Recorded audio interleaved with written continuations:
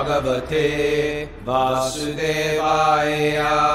Om Namo Bhagavate Vasudevaya.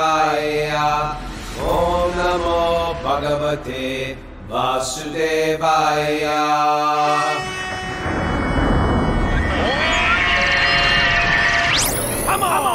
Live from Super Soul Farm, this is Wisdom of the Sages, a daily yoga podcast with your host, Raghunath, and co-host and senior educator at the Bhakti Center in New York City, Kaustubha. Welcome to the show. Wisdom of the Sages is a daily study of yoga wisdom literature focusing on the beautiful Srimad Bhagavatam. Fantastic for yoga teachers. If you're a yoga teacher out there, you're going to like this. Fans of yoga culture. If you're a fan of yoga culture, you're going to like this. And those who want to add spiritual direction and upgrade their life. Welcome to the upgrade. And I tell you, Kaustubha, yeah, I did the full fast yesterday. The Nirjal. The Nirjal. That means no water fast. It happens once a year. It's called Bhima ekadashi. So ekadashi, maybe we should explain ekadashi a little bit. Just, what do you think? Well, it seems like that has arisen in your heart. It's arisen.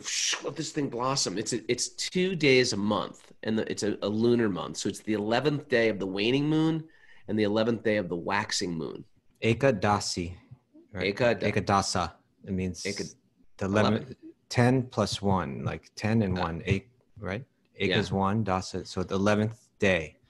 So the 11th day of the waxing moon, the 11th day of the waning moon. Yes. And it's almost like a little, double coupon day. That's a good way to put it.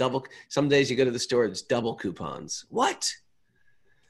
And so it's like a little extra push that Krishna gives you on those days to back off of just like feed in my face and put a little bit more concentration on my spiritual life. And you know what happens?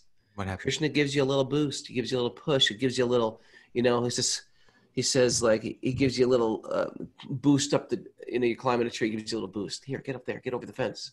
And so if you've been struggling with stuff, it gives you a little bit of an edge. And they say the minimum you do is you just fast from grains and beans which is hard for a lot of people because grains is usually the substance of the diet. But,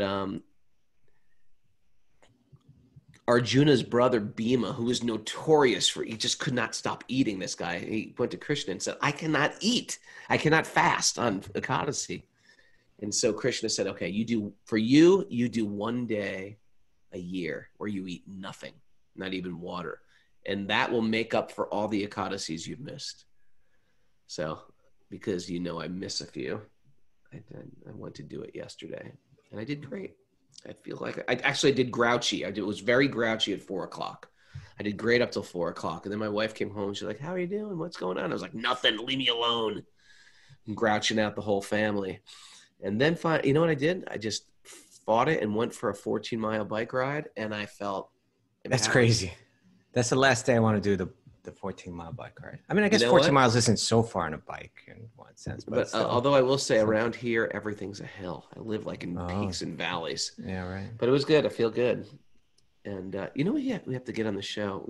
There's like a whole Krishna fasting. I don't know if you know about this. It's like this Krishna obsessed with fasting and water fasting. Gora knows these guys. And this guy's been like fasting for like 2 years. I kid you not. Very interesting devotee. Who's that?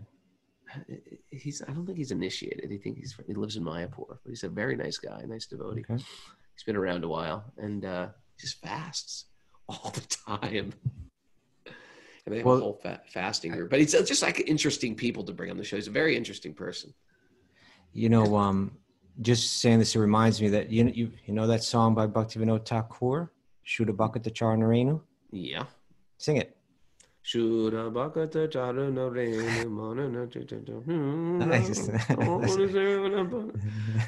I mumble most of the words, but there he Bengali, a beautiful Bengali song. Bengali, yeah. So the second verse is Madhavatiti Bhakti Janani Jatane Palana Kori. You are the mother of devotion. The holy days like Ekadashi and Jamasmi are the mother of devotion. for those devotees who respect them. They give birth to bhakti, right? They give birth to bhakti. So if we honor those days well and focus, and the fasting, when you think about it, it's kind of like, nowadays the way a lot of people eat is kind of like this, it's all meant to be convenient, usually it's not healthy, but it's like, whether it's packaged in some way where it's like half cooked already, or you order it out or whatever. Ramen noodles. Yeah, but like, what cooking really means, I love ramen noodles. But, you have to work. You have to work to feed your family, to prepare it all, to cook it all, to clean it all. You do that 3 times a day. It's a lot of work. You say on this day, we're just going to fast. We're just going to, whatever the bodily demands are, we're actually going to kind of get used to not just responding to whenever our body just tells us, feed me now. We're not going to go through all the hassle of cooking and preparing and cleaning and all of that. And we're just going to focus on hearing and chanting. And for every 2 weeks, we're going to do it for 1 day. Surya Radhika says, yesterday I realized we eat too much. It's true. Yeah. True. You know what I realized yesterday? I realized I just like to eat out of boredom. I eat for many, many reasons except hunger. It's just a way to like cover up various emotions of mine. And so when you do things like this, it's a good way to start letting those emotions surface and deal with some emotions. Deal with the emotions. Okay. Now, Raghu, before we go too far into this, we had thought that we had discussed reading something this morning. So if we keep talking about ekadashi, we're never going to get to the Bhagavatam. It's all the Bhagavatam, man. This is all part of spiritual culture. I forgot about that. It's all the Bhagavatam. It's an ongoing conversation. Then how about this part of the Bhagavatam? And it's good to understand the double coupon days. Okay. No, I'm not at all suggesting that we shouldn't have just discussed that. But what I am suggesting is that we also read what we had discussed. Plan to read it. Okay. You with me? Yeah. Okay. So this is coming from, and a lot of our people have been reading Mahabharata or listening to the recording of it, right? Yeah. Great. The translation by a very nice gentleman named Krishna Dharma, right? I find that to be one of my favorite translations. There's 2 I really like. One is Kamala Subramaniam, and one is Krishna Dharma. I'm with you.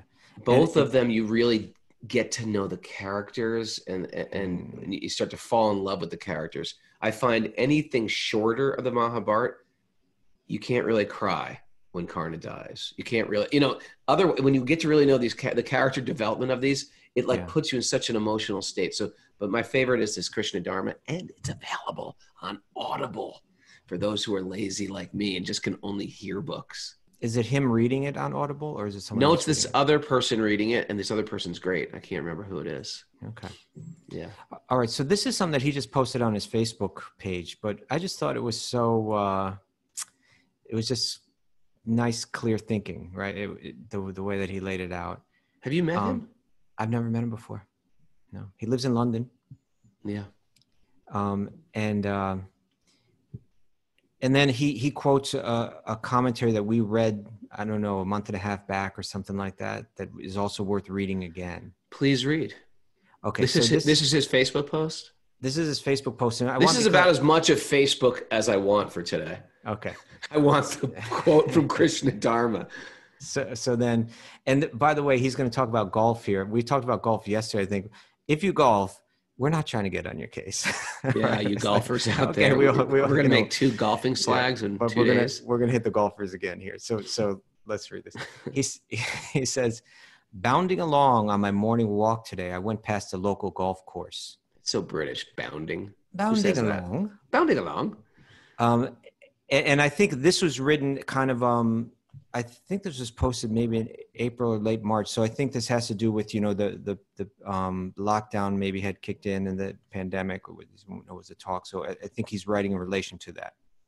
So he says, bounding along on my morning walk today, I went past a local golf course, still nicely manicured, despite no one being able to use it.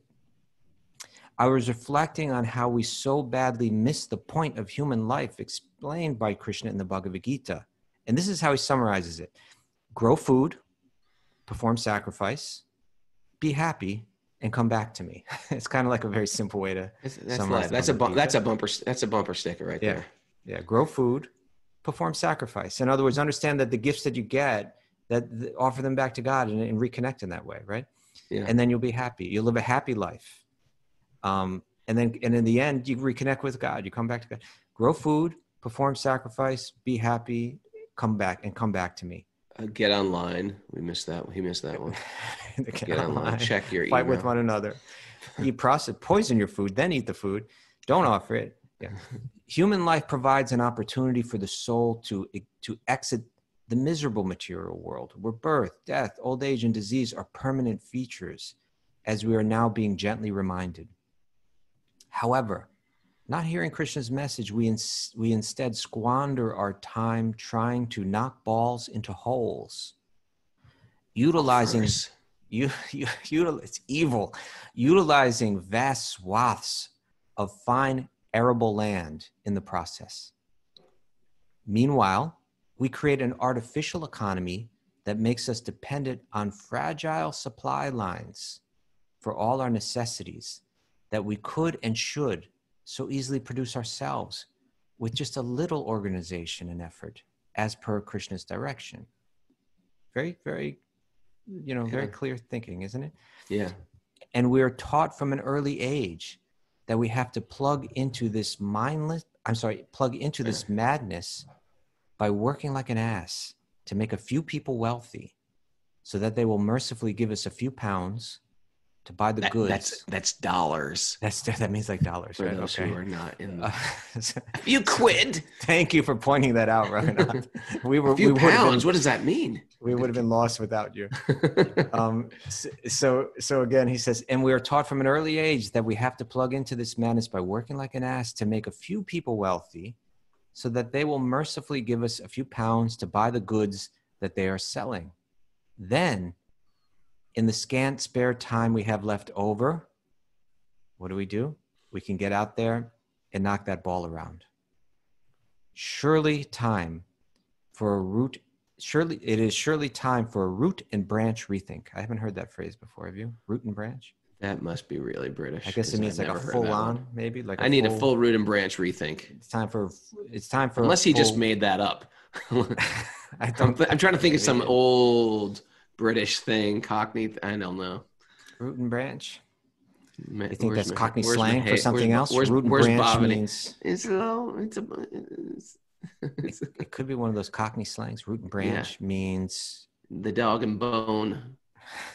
Okay, but surely time for root and branch rethink. Here's Srila Prabhupada's thoughts on the matter. Okay, now this is a commentary. We've read it. We've actually posted a quote or two from it on our Instagram page, which is worth going checking out and following. But I was thinking, Raghunath, why don't we read this back and forth? Because every sentence is powerful. It's going to be sort of.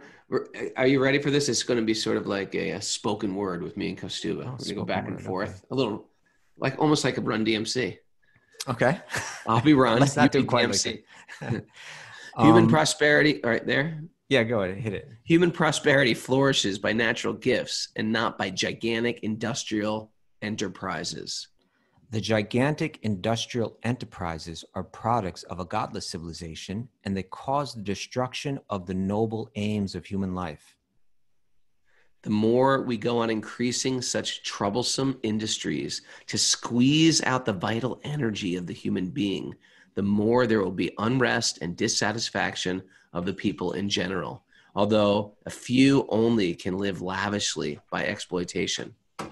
The natural gifts, such as grains and vegetables, fruits, rivers, the hills of jewels and minerals, and the seas full of pearls are supplied by the order of the Supreme. And as he desires, material nature produces them in abundance or restricts them at times. The natural law is that the human being may take advantage of these godly gifts by nature and satisfactorily flourish on them without being captivated by the exploitative motive of lording it over material nature. The more we attempt to exploit material nature according to our whims of enjoyment, the more we shall become entrapped by the reaction of such exploitative attempts. If we have sufficient grains, fruits, vegetables, and herbs, then what is the necessity of running a slaughterhouse and killing poor animals? a man need not kill an animal if he has sufficient grains and vegetables to eat. The flow of river waters fertilizes the fields, and there is more than what we need. Minerals are produced in the hills and the jewels in the ocean. That's period. Okay. If the human civilization has sufficient grains, minerals, jewels, water, milk, etc., then why should it hanker after terrible industrial enterprises at the cost of the labor of some unfortunate men? But all these natural gifts are dependent on the mercy of the Lord. What we need, therefore, is to be obedient to the laws of the Lord and achieve the perfection of human life by devotional service. And what are the Bhagavatam 1:840. And what are the laws? Grow some food, perform some sacrifice, be happy, and come back to me. It's not that complicated. Somehow we've made it very complicated, haven't we? Very simple. Simple. That was good. That was a good little read. I like that. All right. Bhagavatam now? Or that was Bhagavatam, excuse me. That was Bhagavatam, but we're going to dip into the Bhagavatam where we are. Okay, I got a real noisy dog in here just swagging his tail, slapping over things. No one hears that dog? I hear the nails on the floor a little bit. But he's like climping, clomping, chomping, knocking things over. Just let him be, Raghu. Just let the dog be. Let him be happy. Why must you cut those toenails of the dog? What's up? He's like a tap dancing. All right. Srimad Bhagavatam. Srimad Bhagavatam, chapter 13, text 18. Dhritarashtra quits home. Love that title. You're going to chant the invocation? Om Narayanam Namaskritya Naram Chaiva Narotamam Devim Saraswatim Vyasam Tato Jayam Udiraye. Before reciting the Srimad Bhagavatam, which is the very means of conquest, one should offer respectful obeisances to the personality of Godhead Narayan, unto Narayan Rishi, the supermost human being, unto Mother Saraswati, the goddess of learning, and unto Srila Vyasadeva, the author. Nasta prayeshva badreshu nityam bhagavat sevaya bhagavati uttama shloke bhaktir bhavati naishtiki. By regular attendance in classes on the Bhagavatam and by rendering of service to the pure devotee, all that is troublesome to the heart is almost completely destroyed, and loving service to the personality of Godhead, who is praised with transcendental songs, is established as an irrevocable fact. Om Vijnanatamurandasya Gyananjana Silakaya Chakshurun Midatam Yena Tasmai Shri Gurave Namaha. Text 18. Mahatma Vidura knew all this, and therefore he addressed Dhritarashtra saying, "My dear what king," did he know about? He knew all this. He knew about, let's see where he was. Text 17, insurmountable eternal time imperceptibly overcomes those who are too much attached to family affairs and are engrossed in their thoughts. Right. We last left off where, everybody's getting old in the palace, and the great sage Vidura is coming back, and he's giving some serious warnings to his brother, whom he loves and whom he really missed the boat on making good choices in life. And now he's coming back in a very serious way. And this is a type of love. It's called tough love. He's about to give his brother some tough love. Mahatma Vidura knew all this about time, about how time waits for no one. And therefore he addressed Dhritarashtra saying, "My dear king, please get out of here immediately. Do not delay. Get out of here." That's our California. The Californians. Get out of here, Dhritarashtra. What are you doing here? Just see how fear has overtaken you. This frightful situation cannot be remedied by any person in this material world. My Lord, it is the personality of Godhead as eternal time, also known as Kala. Hold it, you skipped the purport, didn't you? Oh, I thought we were just reading the text. Now let's read the purport. Okay, all right. Purport of 18. Nice, I like how this starts. Cruel death cares for none. be he Dhritarashtra or even Maharaj Yudhisthira, right? Whether you're a little evil or whether you're really good, cruel death doesn't care. Cruel death is coming. Therefore, spiritual instruction as given to old Dhritarashtra was equally applicable to younger Maharaj Yudhisthira. As a matter of fact, everyone in the royal palace, including the king and his brothers and mother, were rapidly attending the lectures. So this is going down in front of everyone. Yeah, he's just calling him out in front of everyone, and everyone benefits from it. But he must have been doing it really from a place of, like, it was heavy, but not like, I don't know, coming from his soft heart at the same time, The interesting thing is, depending on how you've cultivated your life, you can't hear certain things. Mm-hmm. Like you can be in a class on the Srimad Bhagavatam and something will go, oh my God, that was spoke to me. And even though the exact same thing is true for the person next to you, they may not be in a part of their life. So by hearing on a regular basis, we are getting the fruit ripe to be picked. So when we do hear truth, it's going to start to resonate with us. Now, Dhritarashtra, I can't be a spoiler here. But anyway, Yudhisthira, who's been spiritual his entire life, he's here. Of course. Right. Anyway, the word Rajan is especially addressed to Dhritarashtra significantly, right? He calls him a king. Dhritarashtra was the eldest son of his father, and therefore, according to law, he was to be installed on the throne. But because he was blind from birth, that means he was actually blind, he couldn't see. He was disqualified from his rightful claim, right? Because a king has to be able to see, because a king is actually a warrior. They're warriors, yeah. King doesn't just sit back and say, okay, you guys go out to war. You guys do it. I'll be back here checking on the office, the Oval Office. This will be good. No, you want to start a war? Okay, you and your sons go to war. That's how it was. And now you and your sons and daughters can go to war. His young brother, how many presidents would, claim war, claim invasions into other countries if they themselves had to go fight the war? I think we'd have a lot. We should bring back this standard.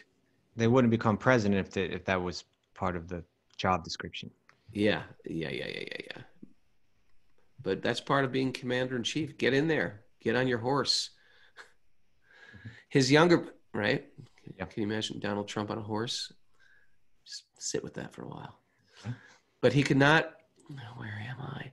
But because he was blind from birth, he was disqualified. Okay. But he could not forget the bereavement, and his disappointment was somewhat compensated after the death of Pandu, his younger brother. His younger brother left behind him some minor children, and Dhritarashtra became the natural guardian of them. So Dhritarashtra is the uncle of the 5 sons of Pandu, including Yudhisthira and Arjuna. But at the heart, he wanted to become the factual king and hand the kingdom over to his own sons, headed by his evil son, Duryodhana. With all these imperial ambitions, Dhritarashtra wanted to become a king, and he contrived all sorts of intrigues in consultation with his brother-in-law, the evil Shakuni. Okay, here's a trivia question for you, Mara. Let's bring Mara back into the picture here. Here's a tricky one. Who is Shakuni's sister? Can I get a hint? No. You just got one if you listen to what we just read, right? I'm gonna go from the chat board, Gandhari. Oh man. Boom. Chat board, who got that? Devaki. She grew up reading those Amar Chitra Katha. It doesn't count. Yeah. That's what happens when you read Mahabharata comic books from childhood. Okay. Maharaj Yudhisthira, as a matter of duty. No. But everything failed. But everything failed by the will of the Lord.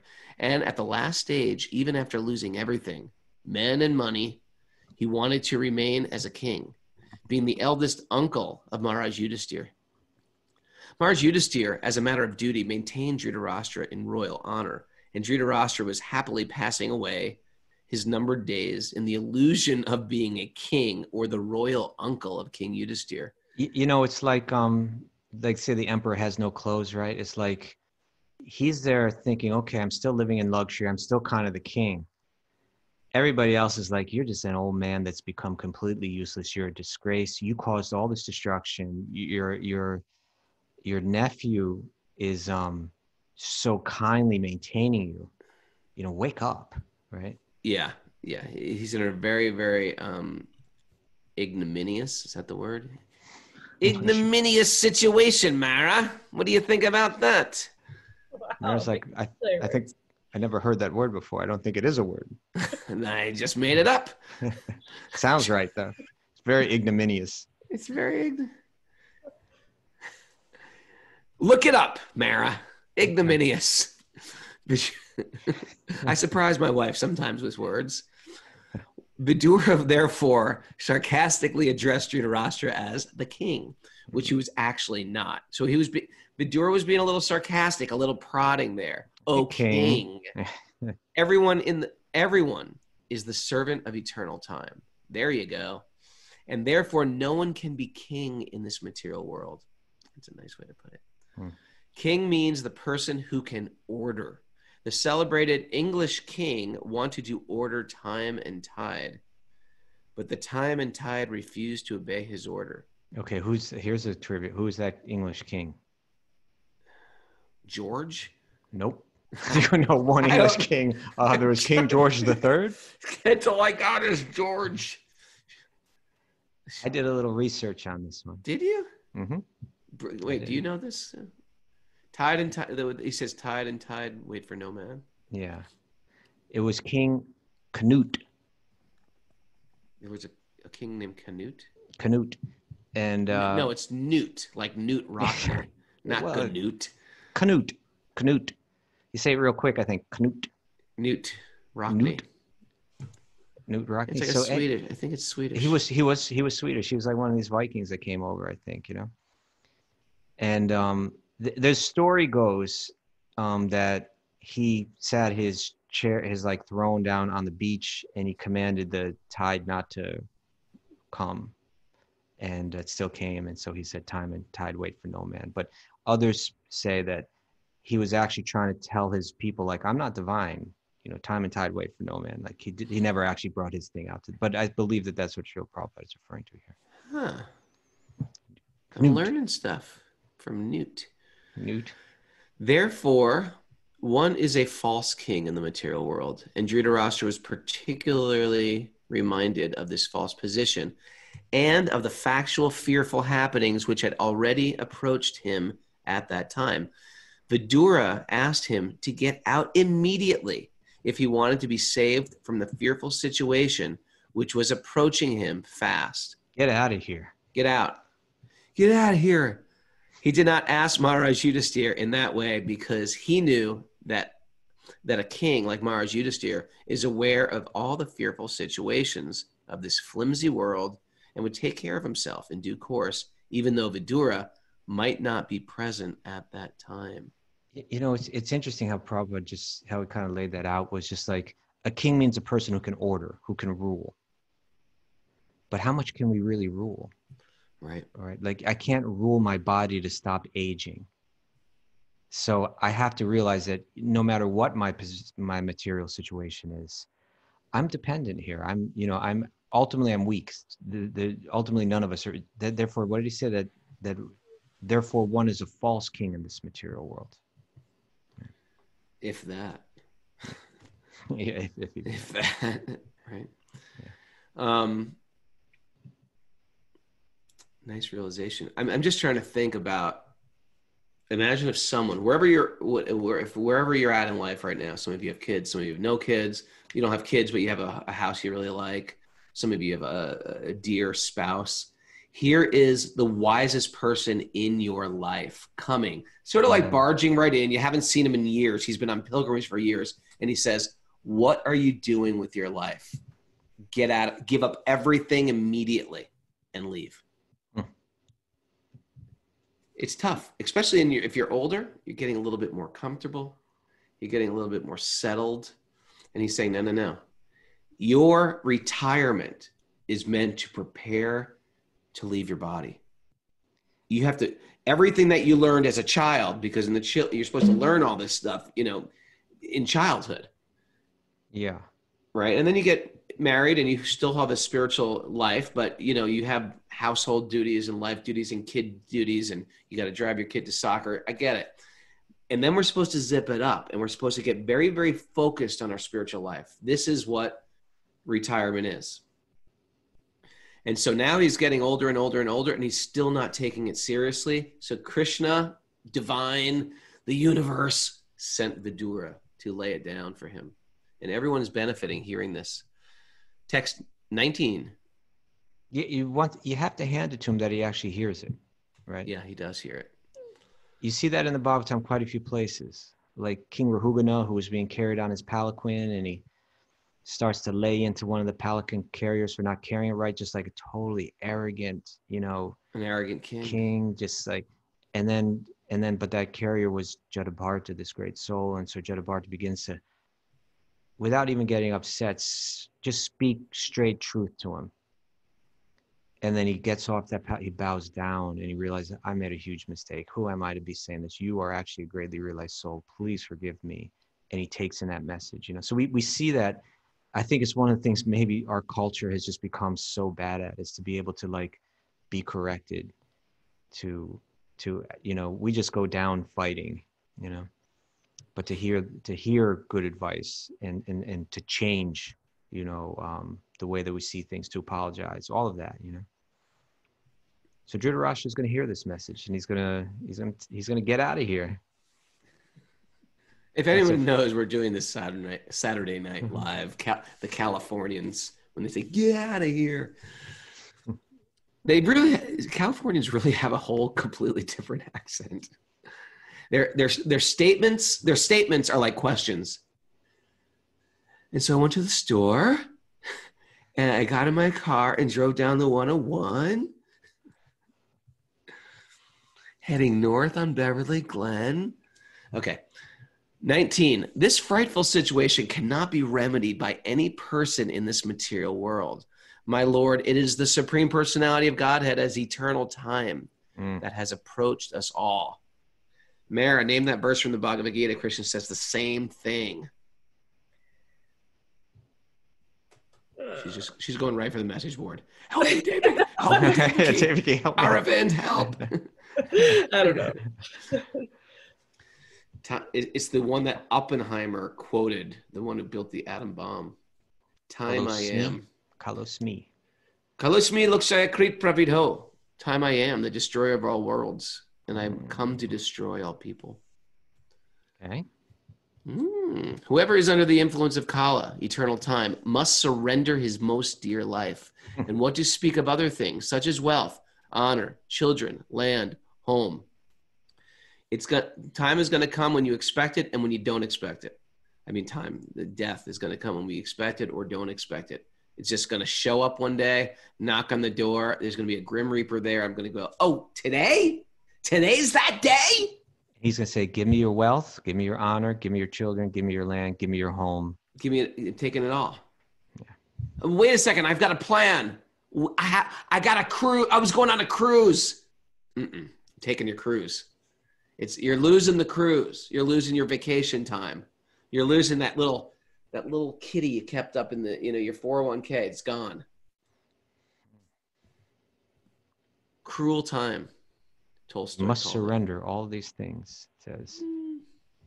Whoever is under the influence of the Supreme Kali, eternal time, must surrender his most dear life. What to speak of other things such as wealth, honor, children, land, and home. Your father, brother, well-wishers, and sons are all dead and passed away. Yourself, you have expended the major portion of your life. Your body is now overtaken by invalidity. Is that how you pronounce it, Mara? Invalidity. And you are living in the home of another. You have been blind from your very birth, and recently you have become hard of hearing. Just bringing that up. And recently your memory is shortened and your intelligence is disturbed. Your teeth are loose. I wonder if you checked them. How's he know? Give me that front molar. Yeah. Your teeth are loose. Your liver is defective. And you are coughing up mucus. Let's read the commentary on this one. Read the commentary. This is the tough love, right? You are a mess. You used to be this big, strong king. He was really, even though he's blind, he was like really powerful. Super powerful. Yeah. He once crushed an iron. You know how they have those jujitsu dummies? Ever see those? You like wrestle a jujitsu dummy. They're like these big dummies you could practice jujitsu on. They made an iron dummy out of Bhima. So they could practice, so Duryodhana could practice sparring with, and he looked like his enemy. Duryodhana's enemy was Bhima. And so Dhritarashtra went to hug Bhima. Then Bhima put the iron. It was like kind of like after the war, they're supposed to make up. Okay, let's have a hug. Let's hug it out. Hug it out with the Pandavas. Yeah, but they knew that because Bhima had killed his sons, that they better not have it be Bhima. They put that iron form that Duryodhana used to practice on there in front of him, and he went to hug it. Hug the mannequin, Dhritarashtra. You're blind. You won't be able to tell anyway. And then he hugs the iron mannequin, and he crushes the mannequin. He was like had superhuman strength. Yeah. Okay. Oh, here's the purport. The symptoms of old age, which had already been developed in Dhritarashtra, were all one after another pointed out to him as warning that death was nearing very quickly. You have any of these things going on, Raghu? Teeth are okay. Coughing up phlegm occasionally. What else was there, Mara? Memory has been shortened. Memory is bad. That's Kali Yuga. I'm going to blame that on Kali Yuga. What else? Hard of hearing. I mean, that happens for you. That's from being in a band for years. A little hard of hearing. And, I haven't been blind from birth, so you're good. Not physically blind, but I'm spiritually blind, and I'm working on that. I'm working on my spiritual blindness right now. Is your intelligence disturbed? I'd say no. My intelligence is completely disturbed. You're doing good. You're doing good. I'm pretty much a spiritual train wreck at this point. Throw me a lifeline, please. All right. The signs pointed out by Vidura in the body of Dhritarashtra were signs of apaksaya, or dwindling of the material body before the last stroke of death. I got these things going on. I'll just be honest, Raghu. I got some of these things going on. I get it, man. We're 54. This is what happens. You know? Mm-hmm. You go to the doctor and you say something's wrong. Yeah, something's wrong with my knee. You know, sometimes they used to say, "Oh, it's wrong with your knee. Okay, you got to do this. You say something's wrong with your body now at our age." They're like, "Yep." They don't get that. That's just what it is. They'll give you some physical therapy to do or something. I go, then it will be done. No, you're gonna have that forever. You mean the physical? Yeah, you got to do that physical therapy forever now. It's it. That's it. They're pulling the plug. The body is born. The body is born. It develops. It stays. It creates other bodies, dwindles, and then vanishes. Those are the 6 symptoms of the soul. The 6 symptoms of the body, right? Well, that the soul is there, though. Like if you see something is born and that it grows and that it stays for sometimes, that it reproduces, that it becomes disease and dwindles and ages and then it dies. By the way, listeners out there, there's a great book. I don't know if you ever read this book, but in the Vedic literature, they always talk about the 6 symptoms of this, like this, the 6 symptoms of life. It grows, it stays for some time, it gives, right? And then there'll be the 4 principles or the 5 this. There's a book called, have you ever heard of this? Nectar by Numbers? I think I have. It's a great book. If you love trivia, it's a great book. It'll go by all the things that they say 1, all the things that say 2, all the things that say by 3. It's a great book, especially if you like Vedic trivia. Raghu gets excited about these things. It wasn't made for Vedic trivia, but I whip it out at the dinner table and try to stomp on my kids with it. Okay. And they get me back with Mahabharata trivia. My kids followed ekadashi yesterday, by the way. Nirjal? Not Nirjal, but ekadashi. Okay. Without me prompting, I said nothing. They just followed. Sort of proud of them. With such foolish ideas, they became overtaken by such temporary engagements. But foolish men. But foolish men want to make a permanent settlement of the perishable body and think, this is my estate. These are my children. This is my society. This is my country. etc. And they think all those things will give them protection. With such foolish ideas, they become overtaken by such temporary engagements and forget altogether that they must give up this temporary body and take a new one, again to arrange for another term of society, friendship, and love. Again to perish ultimately. I tell you, the Bhagavatam, it cuts right through all the ups and downs in the material world, right? There's cruel things happening in the material world. And then there's great things that are happening in the material world, and more cruel things. And not so cruel, but not good. And then not so great, but pretty good. And then love, and then heartbreak. And the Bhagavatam just cuts it through. Like, it's all temporary. Don't you get it?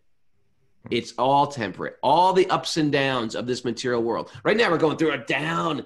It's like, my wife is saying to me, it's like living a nightmare. It's like being in a nightmare. And you know what? The season changes and everything's prosperous. And then it's a nightmare again. And it'll just go up in waves. And this is samadhi we're trying to find in between those waves, where we have some integrity about the way we live and the way we treat people every day. It's everyday activism. And you got to be on it. The way you treat people, the way you behave in this world, you got to be on it moment to moment, not when things are just down, when things are up too. You can't get swept away by success when things are peachy and sunny days, because the sunny days will end too. We need to develop that sama, that evenness in ups and downs, and be connected. And that manifests in the way we love one another, in the way we treat our brothers and sisters. And I'm going to extend that, because a brother and sister just doesn't have a human body. We're not fighting for humanitarianism. That's old school. We're fighting for the protection and love of every soul, because every soul goes through pain. We don't want to see anything suffer. And we're trying to live in this world where we're trying to minimize our suffering. And you'll hear this again and again. It's going to come in not just the form of words and actions or violence. It's going to come in the way we treat each other on a regular basis, even in simple dealings. It's going to come in the way we treat animals. It's going to come manifest in the way we live and what we think, and we're going to start to end up living a simpler life. And these points about connecting with nature, taking care, being a steward of the land, of the animals, a loving maintainer of the animals. This is going to manifest again and again. That's why all these things, we can relate to these values of human rights. We can relate to them. They have a big thing to do with what we're speaking, but we have to extend it to animal rights. We have to extend it to earth rights. That's why this is not a spiritual sidestep. This is not by a long shot. This is Shabda Brahma. This is going to the core of all the problems of this world. Go. Take it, Kaustubha. I'm going to pass the baton to you now. Thank you. No, the Bhagavad Gita is powerful like that. We're not bodies. We're spiritual beings. Shall we continue? Yeah. No, that was great. Thank you. Appreciate it. Shall we? Yes, we should. So he says they forget their permanent identity and become foolishly active for impermanent occupations, forgetting altogether their prime duty. Saints and sages like Vidura approach such foolish men to awaken them to the real situation. But they take such sadhus and saints as parasites of society, and almost all of them refuse to hear the words of such sadhus and saints, although they welcome show bottle sadhus and so-called saints who can satisfy their senses. You know. You want to explain what a show bottle is? I think that might be an old word. People still say show bottle. Guru figures and so on that just come and they say all this nice sweet stuff, but they never come in and tell you what Vidura just told Dhritarashtra, right? They're not actually representing the message as it's handed down in these sacred texts. No, it's classic. You'll see a sadhu. They're not quite. They're just like, just love, just love. They're collecting followers. Just love. Yeah, they follow. You see it a lot, especially in India. Just love, just love. Show bottle. Is that what it said? Show bottle? Show bottle. What is a show bottle, Mara? I would have. Can you search that thing up? What a show I mean, I would bottle is? assume that like if you have a shop and you got like a kind of like a show bottle in the window, it doesn't actually have anything in it, but it looks like a bottle of something, but it doesn't actually have it. So this looks like a sadhu or a saint, but they don't really have any substance within to deliver. Mara? You don't buy that. Yeah. Whatever. I don't care about your speculation. Wikipedia. I'm just seeing what Wikipedia, the ultimate guru, has to say about this. Wikipedia. All right, Mary, you can look that up, please. They forget. Okay, where are we? Vidura was not a sadhu to satisfy the ill-gotten sentiment of Dhritarashtra. He was correctly pointing out the real situation of life and how one can save oneself from such catastrophes. Can I tell a story about your guru chastising me? Love those stories, right? Love those. Look at Mara immediately smiles ear to ear. Yeah, please let me hear about you getting humiliated. No.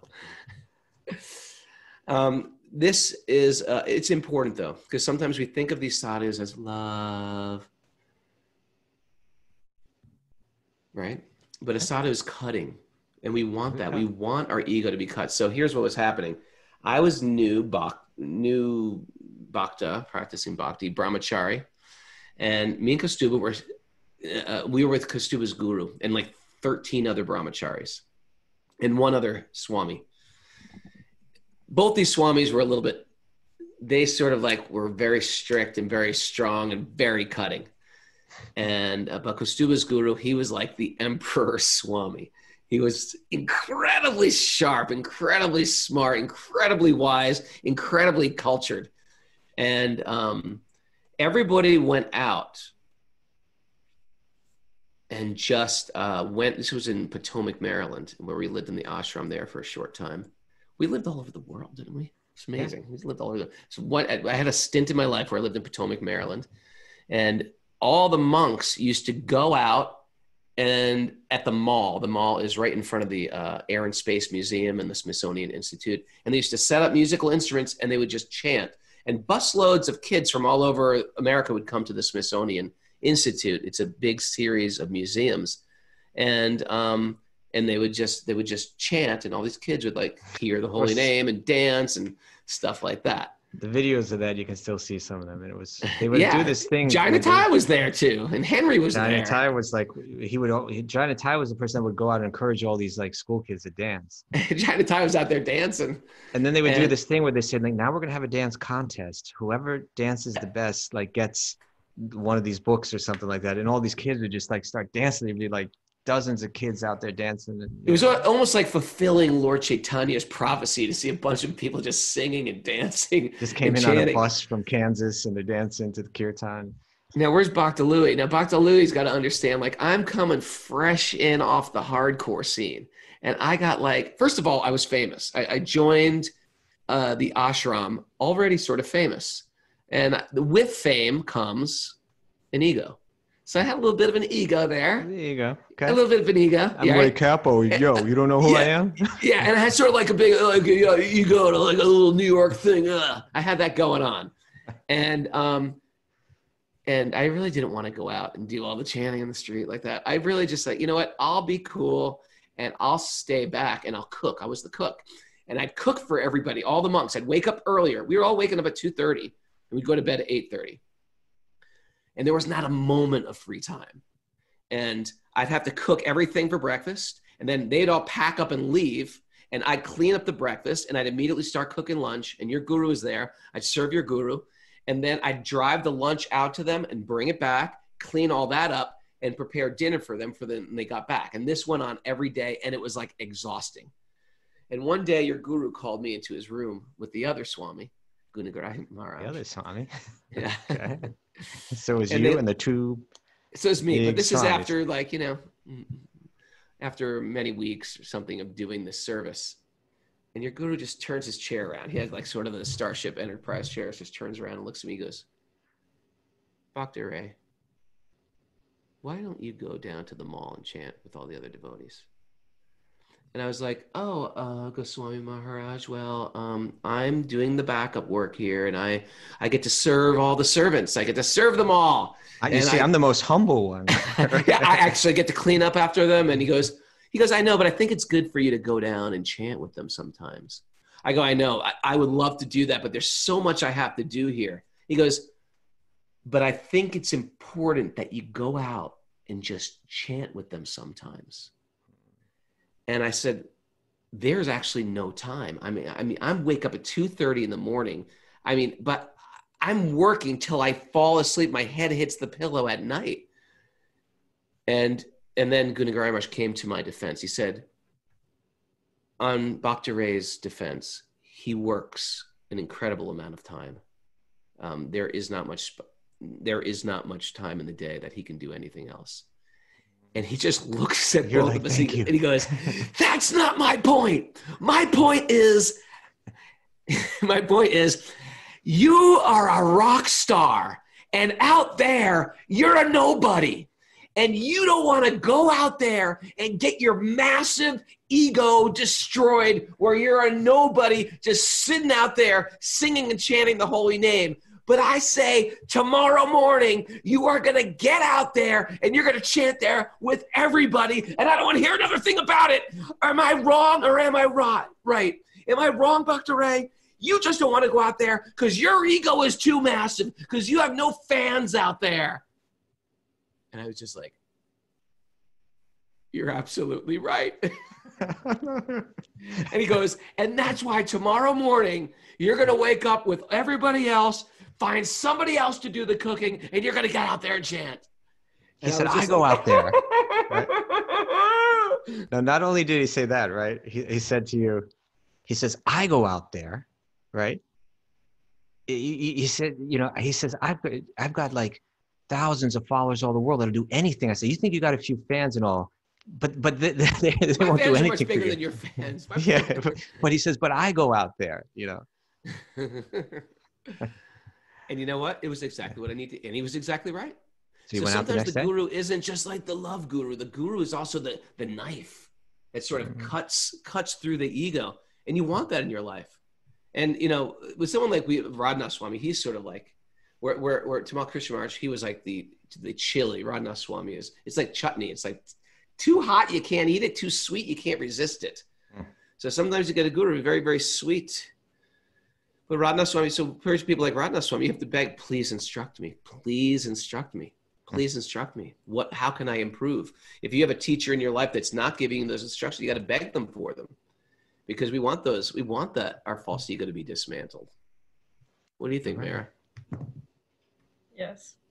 I think your false ego was entirely dismantled, Raghu, and that's why you are so nice now. And not that you weren't then. It was just a fine tuning. Are you muted or something? Say something. Hello? Did we finish that? Yeah, it's time to crank out the music. Well, all right. There we go. Please instruct me, Kaustubha. Well, I just did. I said crank up the music, and you did. Thank you. Now you can instruct me. Dance? Instruct you to dance. I'm waiting for Mara to say it, but she's not saying it. That was her cue before. What do you think, Mara? She was supposed to say, please instruct me, but she's not saying it. I got you. I don't want to have my false ego dismantled anymore today on the show. You think you're so powerful with your Simon's Catering and your Wikipedia famous chef, Columbia County's #1 catering business, private school captain of the debate team, girls field hockey team. Did you find out anything about Show Bottle? Oh yeah, so it's from the 19th century. It's in a pharmacist window normally filled with. See that, Raghu? You didn't believe me. You didn't have any faith. Why don't I just believe Kaustubha instead of Wikipedia? It shows where I put my faith.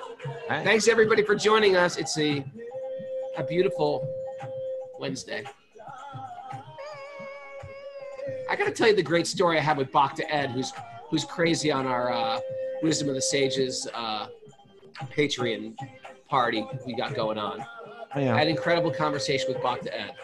Remind me. I got to invite him on the show we have to have it in like walk-in Wednesdays where we just invite somebody in for 10 minutes and get to know them. But He's a great guy. The biggest one will be is when we finally bring on the Golden Brown family. They never make public appearances. but that's why it'll be such an exclusive. I want to see the entire family, though. Thanks, everybody, for listening to us on Apple Podcasts, on Stitcher, on Spotify, and on YouTube. And thanks to everybody. And, yeah, leave us a 5-star rating. If you're on YouTube, you write those comments and say something. And everybody on Zoom, thanks for joining. If you want to join us on Zoom, you can get the secret code from Mara, Wisdom of the Sages 108@gmail.com. And you can leave your questions for Question Day. Now we do this dance. Every morning we dance. Every morning we sing. It's part of our spiritual evolution. Isn't it great to have a spiritual practice where one of the principle is you must sing and dance? Have to do it? Yeah. You can even dance from your chair. Did any of the great sages ever say anything about lip syncing, the importance of lip syncing? I'm not familiar with any such reference. No. Narottam Das Thakur never said lip syncing, always lip sync. Not that I know of. Lip sync, lip sync, lip sync. It's the only way. It's the only way.